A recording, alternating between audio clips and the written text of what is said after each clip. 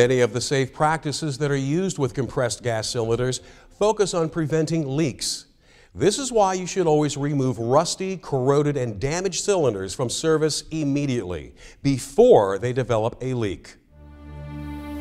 If you ever detect a gas leak while you're handling a cylinder, alert your supervisor right away and remove the cylinder from service if you're authorized to do so.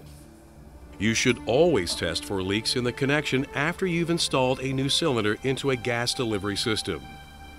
You can do this by wetting down the surfaces with a diluted soap solution. If bubbles appear, you know that there's a leak somewhere. To pinpoint the source of the leak, wipe off the general area, then reapply the soap solution to a smaller section of the connection. If bubbles don't appear, wipe the solution off and try another section.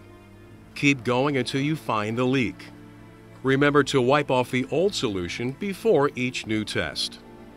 Leaking valves can often be repaired just by tightening them, so make sure you have the correctly sized wrench or other tightening tool handy. If you can't fix a leak, alert other employees in the vicinity. They may need to evacuate the area. Then notify your supervisor. If you're qualified and have been asked to repair a leaking cylinder that hasn't responded to tightening, be extremely careful. First, obtain the SDS for the gas that's in the cylinder and determine its characteristics and potential hazards. If necessary, have backup personnel in place to help you. Wear a self-contained breathing apparatus, SCBA, to do the work.